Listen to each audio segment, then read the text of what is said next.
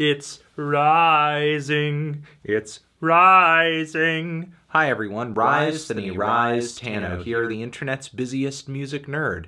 And it's time for a review of the new Weyes Blood album, Titanic Rising. This is the latest full-length album from singer and songwriter Natalie Merring, aka Weyes Blood. Titanic Rising may be the first album from Natalie Merring on the Sub Pop label, but she has dropped many records to get to this point. She actually has played bass in the long-running experimental rock band Jackie O Motherfucker as well. And for years now, I've been hearing Weyes Blood songs here and there that I've thought were decent, but there's never been quite enough of a wow factor to pull me into an entire album, loving it from front to back. I did enjoy hearing her team up quite a bit in 2017 with Ariel Pink for a pretty sweet EP. And Natalie's last record under the Weyes Blood name, even though I wasn't crazy for it, it was the closest I had come up until that point to being enchanted by her music. Her particular brand of psychedelic, ambient, spacey folk and pop. Going even further back into Natalie's discography reveals a pretty impressive artistic evolution up until this point, given that a lot of her early works were pretty noisy, experimental, drony, and now with Titanic Rising we have this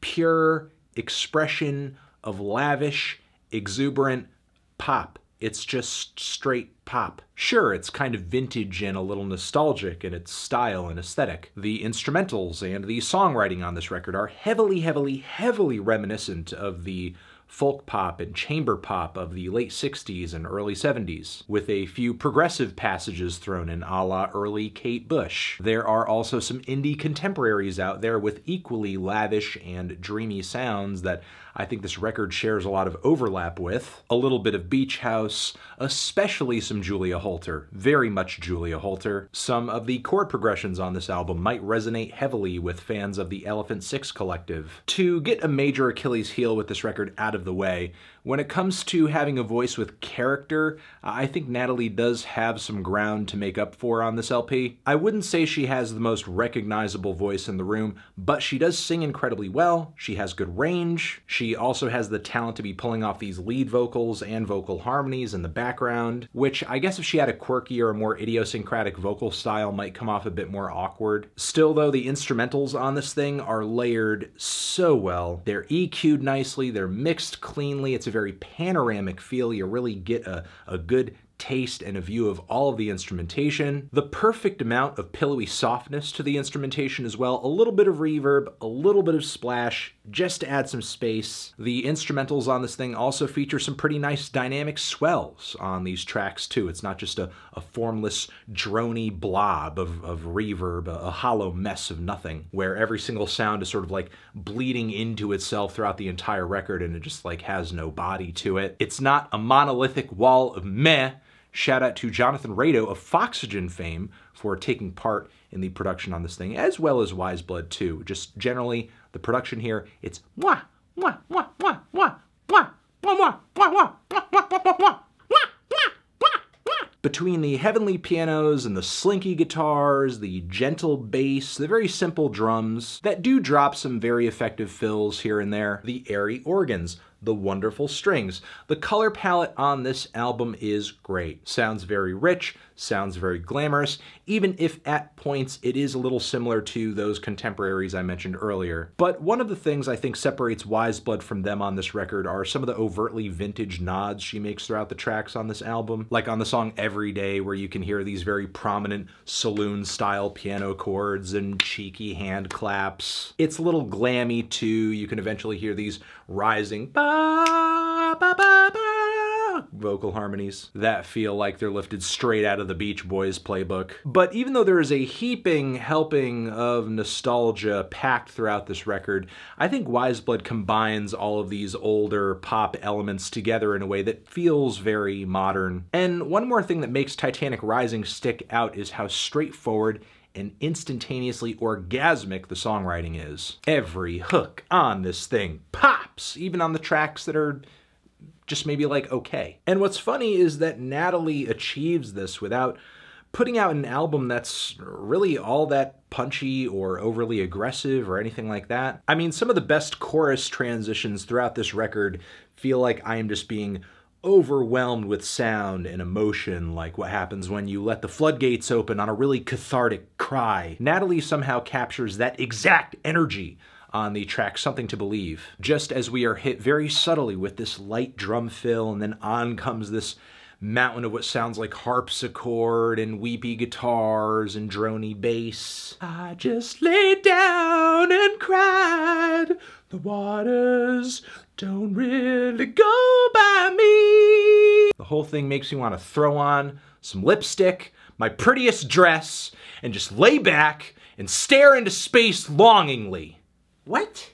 And look, and when I say every song on this thing enchants to some degree, every song on this thing enchants. The opening track on this thing feels like I'm opening a giant set of great double doors to a beautiful, wonderful hall of wonderful wonder. It starts off subtle and eventually changes into this glitzy and glamorous chamber pop, featuring the kind of string accompaniment that made David Bowie's best tracks feel larger than life. Then there's the sad and elegant Andromeda, which makes me feel like I'm living in the front cover of the album itself, feeling kind of sad and isolated and weightless in a room totally submerged underwater. This is also one of many, many, many, many, many instances of Natalie on the record singing just some very difficult lyrics about love. Stop calling, it's time to let me be, if you think you can save me, I dare you to try. Also on the song Every Day, sailing off on the ships to nowhere,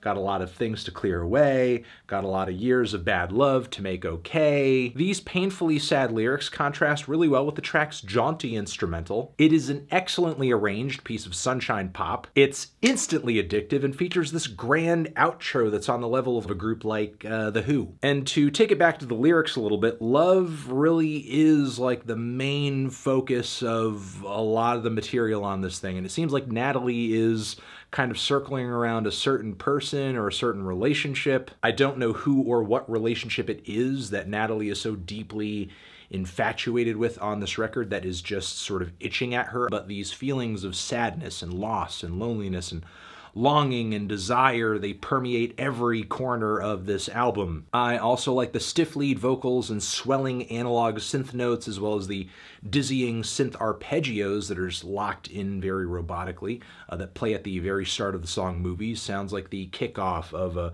Laurie Anderson or a Tangerine Dream Odyssey or something. The song eventually moves into this fantastic build-up, feels truly intergalactic. The reverbs on the vocal harmonies here just ring out into oblivion. The title is so utterly fitting because this song just feels cinematic, the most cinematic on the entire record. For the very end, we reach this heavy, droney climax with driving drums, a lot of sound bleeding into itself, but it's so explosive, it's so hard-hitting, the chaos of it really just kind of adds to the excitement factor. It's in the last leg of the record where I think things trail off just a little bit, or Natalie and Jonathan start slightly painting themselves into a corner. The song Wild Time is a cute and folky oasis on the album, but it's not one of the most solid tunes, in my opinion. It doesn't pop quite as hard as much of everything else here. Meanwhile, Mirror Forever has a solid tune at the core of it, but the instrumental I think could use a bit more variation when the chorus eventually does come in.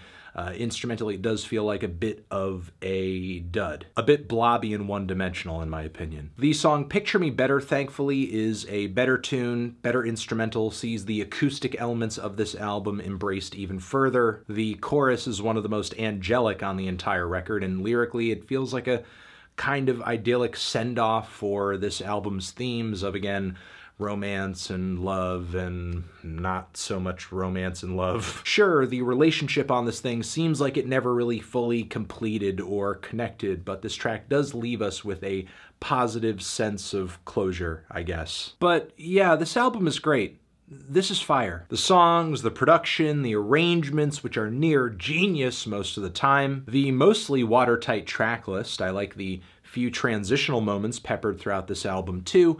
I mean, sure, a few lulls on the back end, but overall I think the album's biggest issue is that Natalie could be doing a lot more, I think, to put her own unique spin on this sound and on this style, which I've heard done again and again and again before. Though, again, tons of respect for the fact that in this instance she has performed within this chamber pop and art pop style so well. In fact, after this record, I would say that I'm very much looking forward to hearing Natalie continue to explore and experiment and find her own lane within this style, or even move on to something else. Who knows? Very solid, very beautiful. Feeling a strong 8 to a light 9 on this thing. Transition, have you given this album a listen? Did you love it? Did you hate it? What would you rate it? You're the best, you're the best. What should I review next? Hit the like if you like. Please subscribe and please don't cry. Hit the bell as well. Over here next to my head is another video for you to check out. Hit that up or the link to subscribe to the channel. Anthony Fantano, Weyes Blood, Titanic Rising, forever.